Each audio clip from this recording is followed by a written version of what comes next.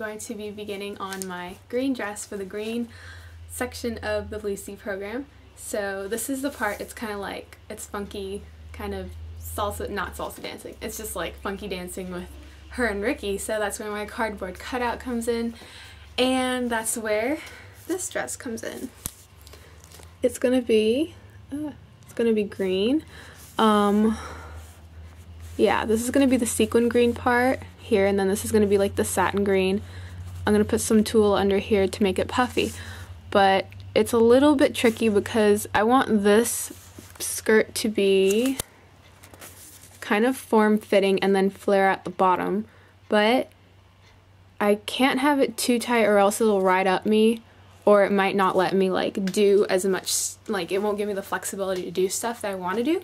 So right now what I'm going to do is watch this part of the episode that has her and Ricky together dancing, so I can kind of see how the movement she has is with the kind of skirt she has, because it's not super tight, but it still looks good, and I want to kind of pull that from the episode so I can make it for real. So you can see she's able to move around. It's not restricting her very much at all. So this part, you see how the skirt is straight there and it kind of flares out, so that's what I need to reproduce, because it doesn't look like she has a problem moving at all. Nope, no problem. Alright, let's see how this works.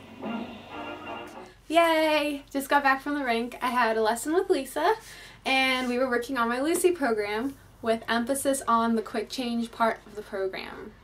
So it went pretty well eventually. At first it was kind of like crazy because I'm not used to doing that on the ice, and I was like about to fall off the chair I was using to change on and all of that craziness. But eventually it worked, and I think it's gonna work. It will. It has to.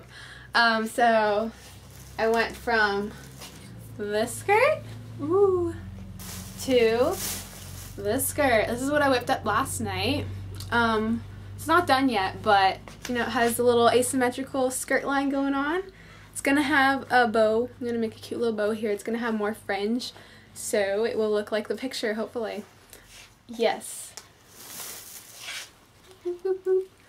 Alright, so I also just went to Joann's. I got this like lacy fabric I'm gonna use for this, and the little bell sleeves on there.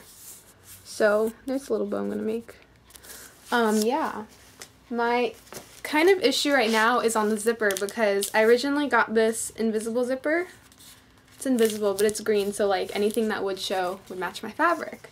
But the issue with this is that it's not a separating zipper. It doesn't separate, so basically it'd be harder to change because I'd have to step through the jacket piece that I'm making instead of just like flipping it on. So instead, I think I'm going to end up using this sports zipper. It separates, which is what I want.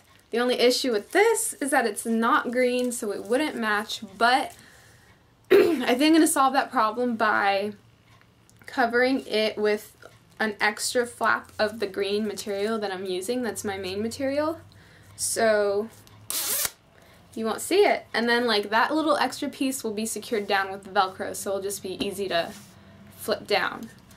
I think that'll work. I hope it'll work. But anyways, I'm going to play with that, and the goal is to have all the pieces done by Thursday so I can work on the details, and well, hopefully even have the details done by Thursday, and then it'll be good. It's gonna work. Getting it done. See you soon. Bye.